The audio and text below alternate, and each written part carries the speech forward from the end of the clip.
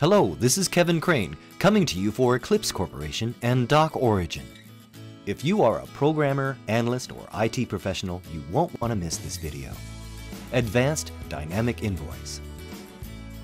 Hello, and thank you for joining the Eclipse Corporation. In this video, we will show you a high-level demonstration of building an advanced dynamic form using Doc Origin. As you can see, I have the Doc Origin design window open with my invoice form. This invoice is made up of 2 pages. Page 1 has a large header, a footer which includes a Remit To tariff stub, and then a container where the dynamic pieces will be placed into. Page 2 is designed as an overflow page with a small header as well as a container for the dynamic pieces to overflow into.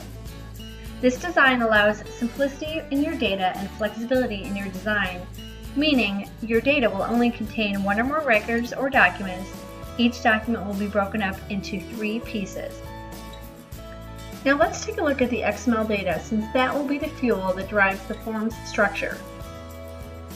Highlighted in purple is your document or record. At the top, you will see header information, which contains data such as customer name, invoice date, and invoice number. These data elements will be defined by Doc Origin as global fields, meaning the data is sent once for each record, but the form can use the data anytime and anywhere it needs to go. Next is the detail information. Let's scroll down there. The detail information contains line item information such as quantity ordered, item description, and unit of measure. In addition, it contains optional information such as an expanded description, special shipping instructions, or hazardous material warnings. There is no limit to the number of detail lines in a dynamic form. It simply lays the detail within the dynamic container until all of the items are exhausted. Other rules, such as overflow footers, can be defined to tell the user that details are continued on the next page. These details are wrapped in a parent node called all the detail items, and within that item there are 8 details. Here is an example of one.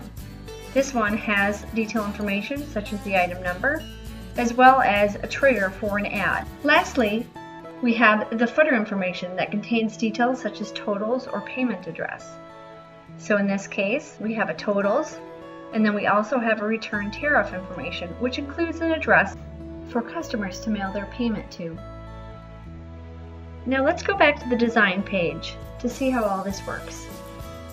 On page 1, we can look at the attributes of the page, and it indicates it's called page 1, it's a letter size page, and it's set as portrait for the orientation. The static information is placed directly onto the page and includes the header data, form title, and QR barcodes. In addition, it contains a tear-off pane, which is at the footer of page 1 on each document. The next piece is the dynamic container, where pieces called panes will flow onto the form. Those panes are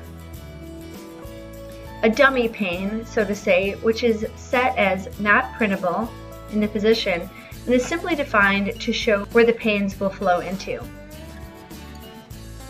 Then a detail header,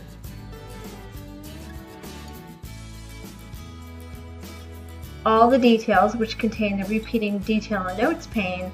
Within that pane, you will have details, notes, and add item. This should be familiar from the data side. Next, continued, totals, and final. It's important to look at the continued pane simply tells the users that there's more information on the next page.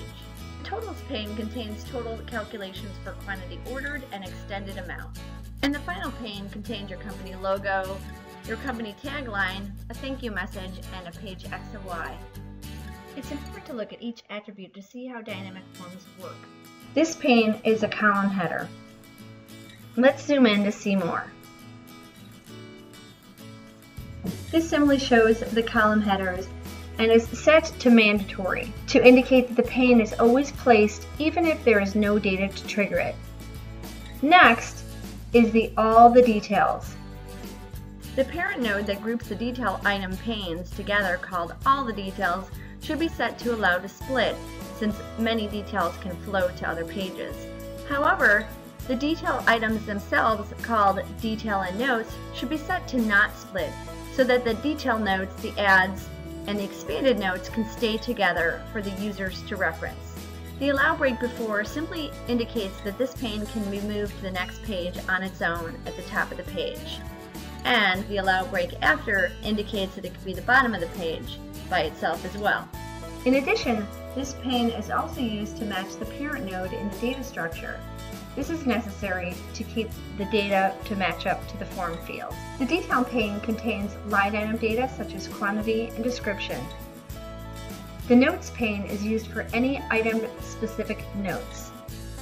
Lastly, the add item pane controls the placement of the optional advertisement, which can be scripted to show under a specific item type or a monthly promotion. The continue pane is used as a footer when the detail overflows to the next page. Now, to understand how this works, we have to go back to this pane, all the details. If you see, it is set to have an overflow footer. If I click on it, it shows the pane continued. If I click on the overflow header, it shows the details header. That means anytime this container overflows with this item, it'll insert a continued on the current page and a details header on the next page. The total pane contains running totals for the quantity shipped and the extended amount. You can see the scripts by simply highlighting the field and clicking Script in the field properties.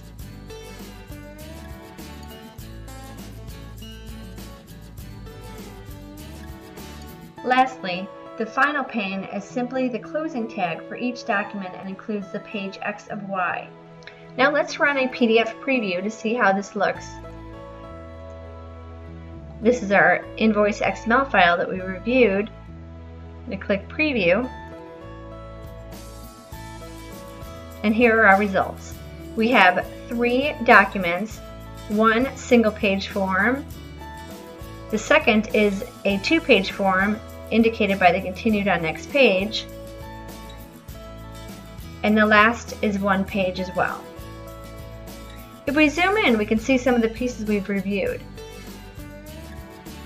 So here is the header information, including the invoice date and invoice number, and some other header information.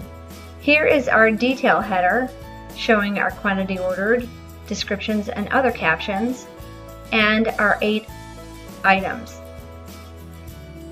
This is the record that we reviewed, and you can see that one of the records triggered an advertisement.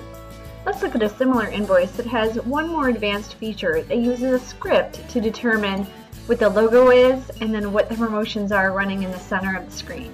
This is perfect for parent companies that have subsidiaries where they want to promote their logo for their invoices for that subsidiary rather than the parent company. Let's go ahead and do a preview. So here if we back up, the first record is a 2-page record with the Konica Minolta logo, a giveaway for a motorcycle. Then if we go back to the third invoice, here we have a completely different logo for Infinite Designs, triggered by the vendor number starting with a 35. Also, it's campaigning to give away, instead of a motorcycle, a Caribbean cruise. Thanks for joining us. Check out our other videos to see the other advanced features of Doc Origin. Want to find out more? Just go to eclipsecorp.us and check out our other videos. That's eclipsecorp.us. Or call us at area code 678-408-1245, extension 2. That's 678-408-1245, eclipsecorp.us.